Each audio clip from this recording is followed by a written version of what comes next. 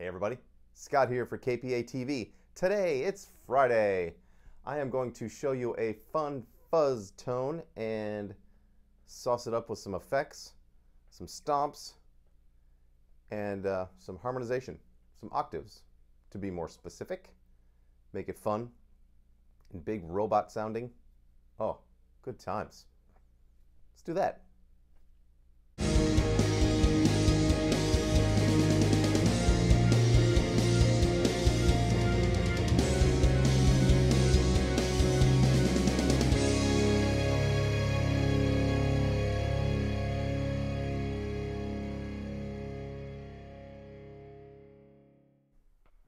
Okay, I am starting with the German Fuzz profile by B. Rupert, I believe it is.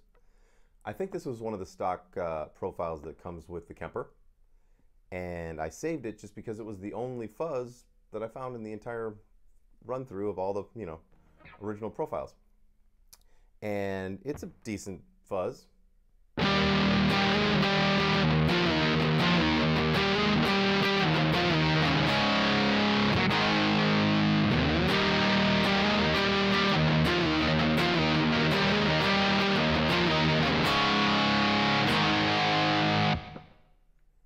But we can make it better. Right now I've got compression, EQ, delay and reverb. They're very subtle. I'm also adding a boost and a shaper to it. And you get a much more, a tighter fuzz, which is nice.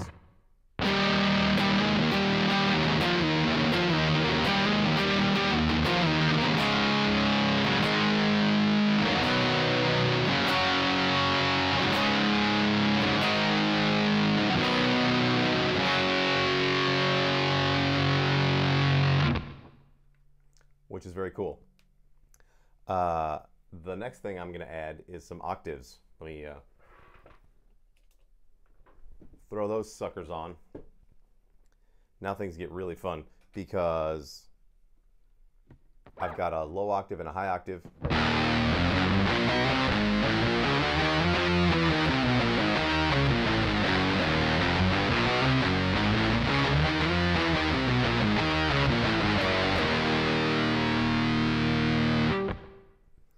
Which is super cool. It's fun for doing stuff like this.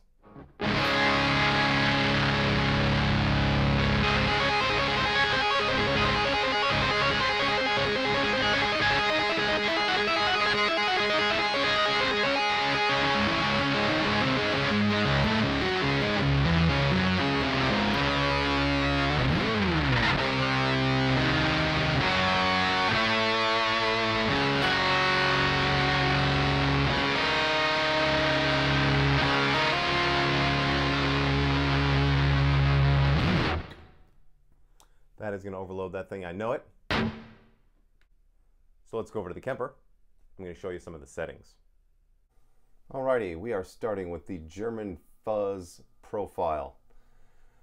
My compression settings are just my basic compression settings. Whoops. Same old, same old. Now the gate, 1.6, blah blah blah. The EQ is doing a bunch of fun stuff.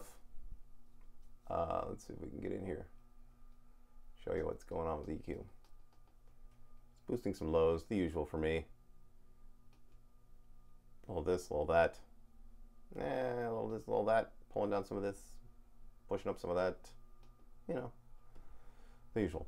The delay and the reverb are really just kind of, whoopsie, banging into the freaking tripod.